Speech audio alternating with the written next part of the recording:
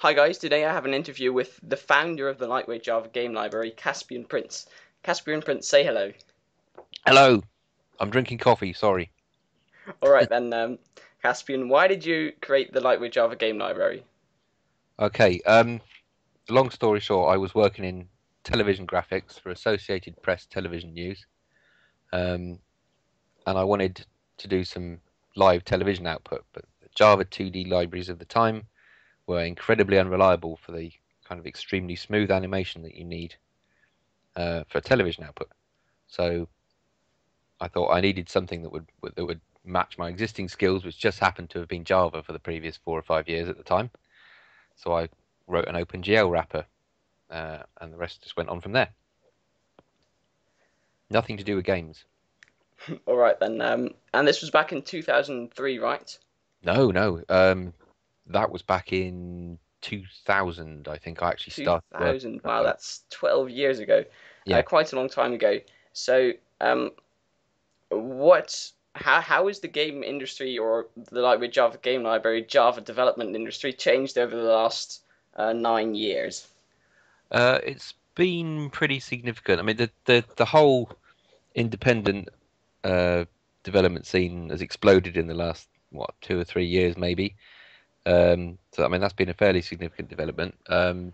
More long ago than that, there was the golden age of downloaded games, which was back in about 2000, when any idiot could release just about anything and sell it and make a reasonable amount of money, just by virtue of it appearing on download.com. Remember that?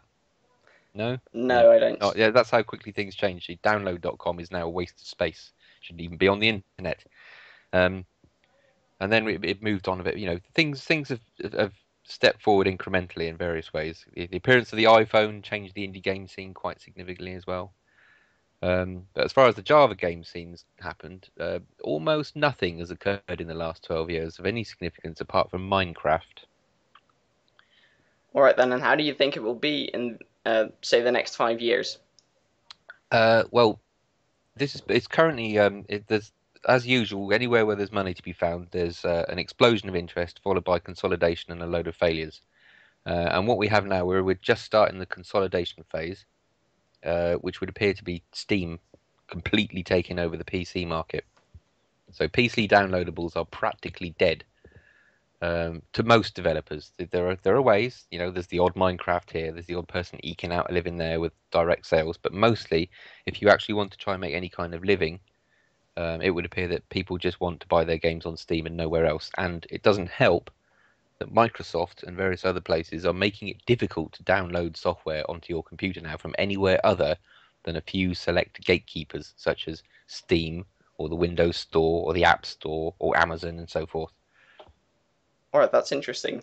And now talking about a living, what do you do for a living? Well, right now, I write computer games, which is a little unexpected because I wasn't expected to be doing it just 2 years ago.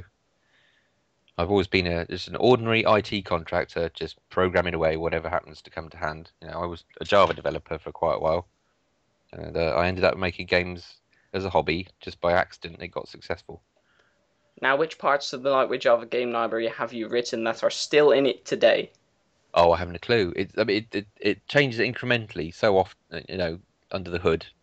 If I looked at the source code now, I doubt I'd recognize any of it. I mean, the original code uh, was based on that um, bits of GPL Quake 2 OpenGL setup code, and there was all sorts of hand cranked JNI code for accessing OpenGL methods and so on. And now a lot of it's auto generated, but it's changed a lot in the last 10 years.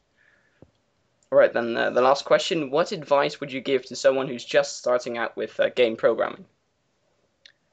Um, oh. My favorite advice to give is don't, because I don't want a competition. Um, that's very tricky. If you're of a mind to start writing a game, then you probably need to understand just how much work it is. And most people vastly underestimate just how much work it really is to make even a really trivial looking little game like Titan Attacks. Um, the other thing you probably underestimate is just how hard graphics are to do right.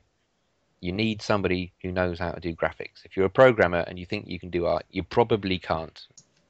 Okay, if you're a programmer and you try and make your own art for your own game, it's probably going to look rubbish. My advice to any beginning games developer is to find an artist and work with them.